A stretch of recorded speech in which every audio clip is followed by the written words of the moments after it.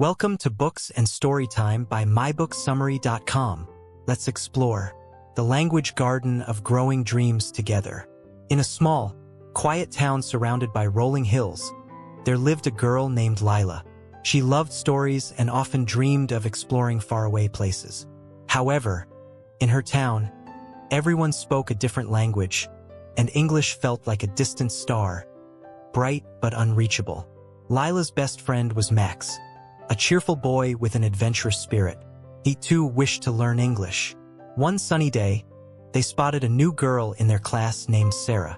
She had just moved from the city and spoke English fluently, her words flowing like a melody that captivated Lila's heart. "How do you speak English so beautifully?" Lila asked, her eyes sparkling with curiosity. With a warm smile, Sarah replied, "I make mistakes all the time, but I never let that stop me. I learn a little bit every day." Inspired by her words, Lila and Max decided they would embark on their own adventure to learn English, starting with simple greetings. Hello, goodbye, and thank you. At first, it was daunting. They felt shy and worried about making mistakes.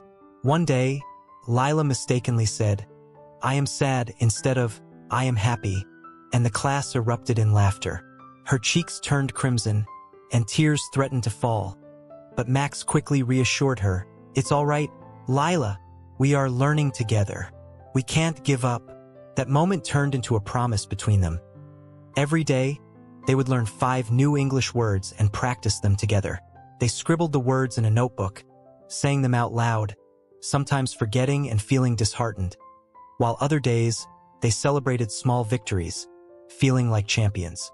One chilly afternoon, Lila met a girl named Ella sitting alone on a bench, tears streaming down her face. "What's wrong?" Lila asked, taking a seat beside her. Ella sniffled, "I want to learn English, but I'm too scared." Lila smiled, "Why don't you join us? We're learning together." Ella's eyes brightened with hope, and from that day on, the 3 friends, Lila, Max, and Ella, formed a team. They often practiced with their families, sometimes struggling to be understood. One evening, they gathered in Lila's backyard and sang silly songs with their new words, their laughter filling the air like music.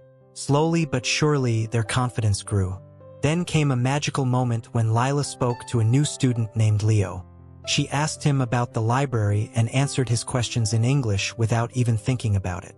His smile and compliment made her heart swell with pride. "I did it!" she exclaimed, rushing to share the news with Max and Ella. They jumped and cheered, their joy radiating like sunshine. As the seasons changed, so did their English skills.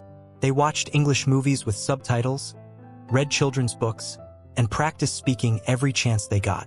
Mistakes no longer felt like setbacks but rather stepping stones toward growth. One summer evening, they sat by the lake, watching the sunset paint the sky with colors.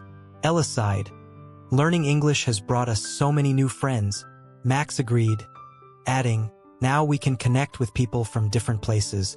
Lila nodded, "It has opened up a whole new world for us."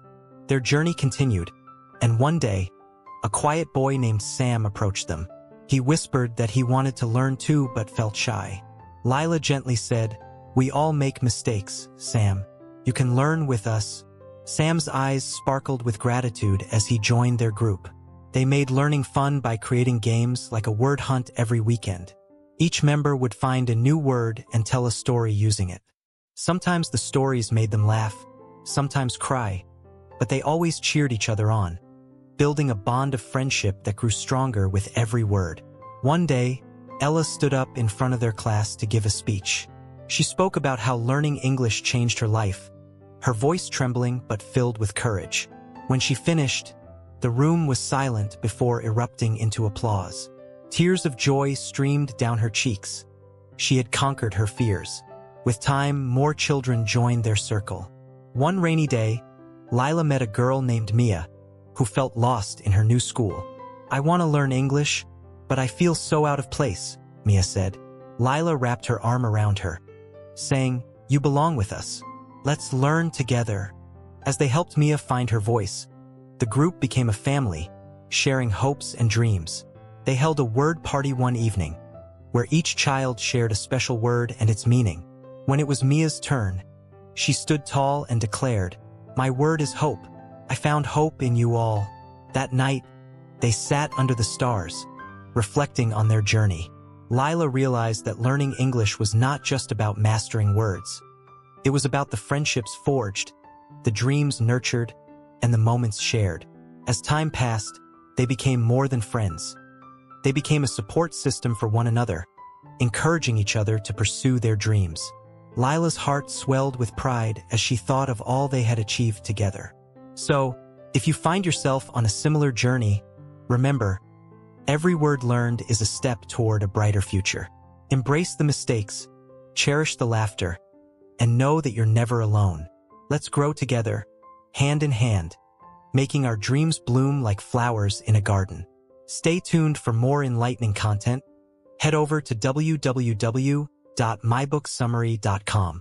Don't forget to subscribe and share the magic with friends. And let's grow together through the power of books and interesting stories.